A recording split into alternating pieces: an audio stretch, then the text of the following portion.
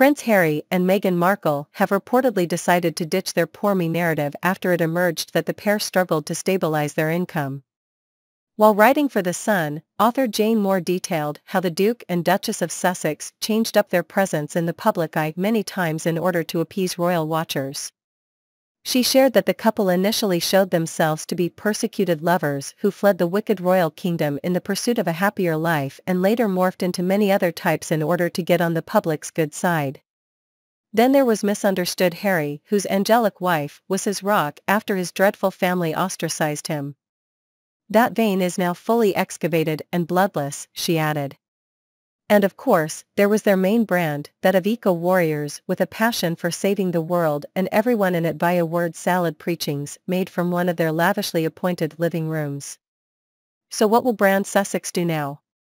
Well, the July issue of Rolling Stone magazine might yield a clue, with the headline, "Meghan Markle and Prince Harry are in their flop era."